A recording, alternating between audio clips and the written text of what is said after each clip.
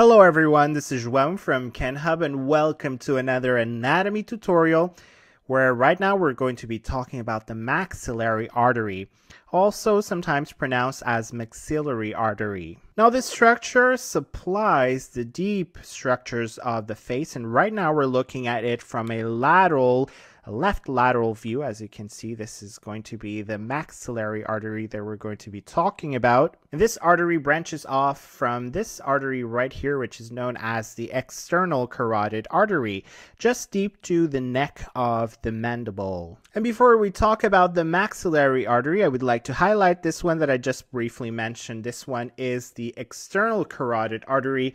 The external carotid artery is one of the two main divisions of the common carotid artery, the other one being the internal carotid artery. The bifurcation of the common carotid occurs at the level of the thyroid cartilage, at which point Hey guys, as you can see, this video is a preview which is reserved to KenHub Premium members.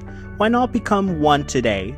As a premium member, you will get access to this video as well as other videos, quizzes, articles, and our Atlas of Human Anatomy.